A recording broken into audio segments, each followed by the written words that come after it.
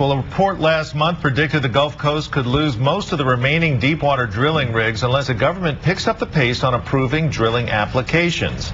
That is the focus of a meeting Congressman Jeff Landry and Senator David Vitter are holding with Michael Bromwich. Both men join us this morning with more. Gentlemen, thank you for being here this morning. Thank you, Rob. Thank you. What is the purpose of this meeting today?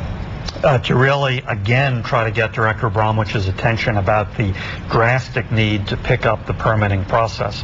Also, the leasing process, which is a whole new problem we're focused on. There have been 0 new leases in the Gulf this year. That has plummeted lease revenue from about $10 billion a few years ago to 0 right now. So we need to pick up activity. It's important for the country economically, energy independence, also to retire deficit and debt. This is a huge source of revenue to the federal government, second only to the federal income tax. The administration says it lifted that moratorium it put in place after the Deepwater Horizon spill, yet you all are calling this a de facto moratorium that remains in place. Correct. One of the things that there's some sort of disconnect between what we hear in Washington in the Natural Resources Committee when Director Bromwich and the administration come before us, and then what I hear when I come back here in South Louisiana. And so, you know, that's what prompted this meeting. At the end of the day, they say one thing in Washington, and I come back here, and people back here in Louisiana tell me another. I have a tendency to want to listen to people and believe people down here in Louisiana than in Washington. Especially when you don't see the activity going on. What are they telling you? What do you see as the stumbling blocks? Well, I think it's their mindset more than anything. Clearly, after the Horizon incident, we have new requirements, we have new safety protocols, and everybody agrees that we needed to redo some things. But at the end of the day, that can't double the permitting process. That can't, slow to a trickle activity in the Gulf. It's too important for the country, and there needs to be a focus and a demand within the agency to get this going again. There isn't right now. As a result, we have at least 14 huge rigs that have left the Gulf for different parts of the world.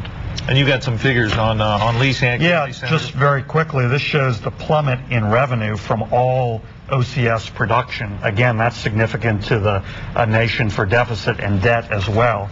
This chart again shows plummeting in leases, went from about $10 billion in revenue a few years ago to 0 now. And this map shows where the rigs have gone. 14 leaving the Gulf, Brazil, West Africa, other parts of Africa, even one in Australia. And so this is exactly what we need to turn around before it's too late. When these huge rigs leave for other parts of the world, they're not turning around within a few weeks' time. What's the impact on jobs? What are the latest numbers? Well, for every rig, every deepwater rig that leaves the Gulf of Mexico, 500 jobs leave with it. So that we know that figure. We also know that we can create 250,000 jobs just by getting back to pre-Macondo permitting, the permitting pace. And in the long term, we can create up to 1.2 million jobs. I mean, think about this. At a time when our economy is faltering, a time when people are paying high energy prices, this is a way that America can do 3 things. They can create jobs, we can get the economy rolling, and we can help reduce the deficit. Meantime, the president is sort of running a test vote today on his job stimulus program. I'm sure you all would contend that if they lifted these restrictions, they could get some jobs going here in Louisiana. What are your thoughts on the rest of his stimulus plan? Yeah, that's in the Senate. It requires 60 votes. I don't think it's going to get 60 votes today. The president and his liberal allies have been saying we want an up or down vote on just this package, no changes. So they're going to get that, and I think they're going to fail. I hope once that happens, they come with an open mind and start negotiating a bipartisan bill and a bipartisan approach. In my mind, that would include important things like domestic energy production. And Senator and Congressman, a lot of people, Americans, are very dissatisfied with the way neither of these parties seem to be working together. Right. What do you see as the big stumbling blocks to some real negotiation on a stimulus proposal that could possibly boost the economy right now?